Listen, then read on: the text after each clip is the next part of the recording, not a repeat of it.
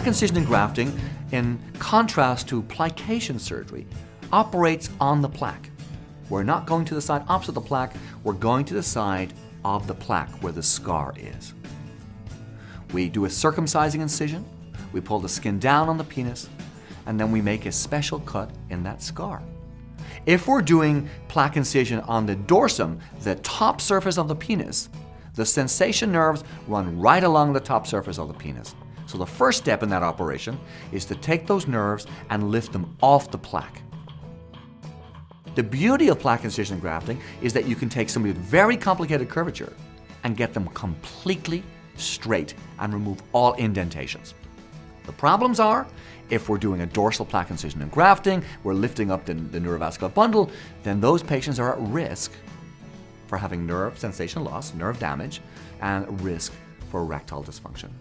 And it's very important that patients have realistic expectations when they go into this operation, and they must be told about those two factors. So if patients speak to a surgeon and those two issues are not brought up, then I believe that patient is not being fully informed, and that is not an informed consent.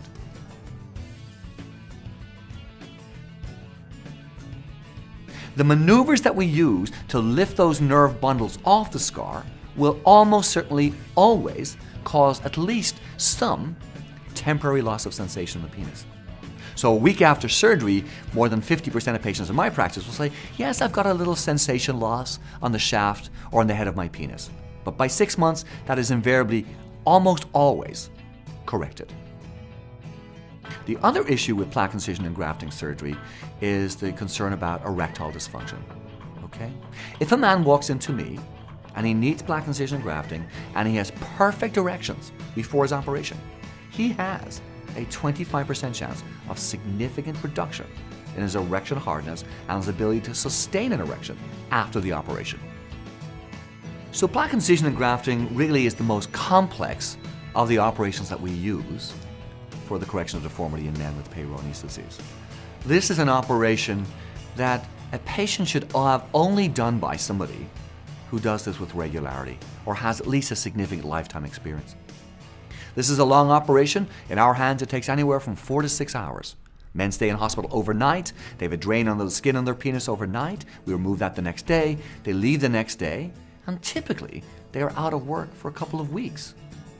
That's very different than plication surgery, where our patients are out of the office for 2 to 3 days. So it's a very, very different operation.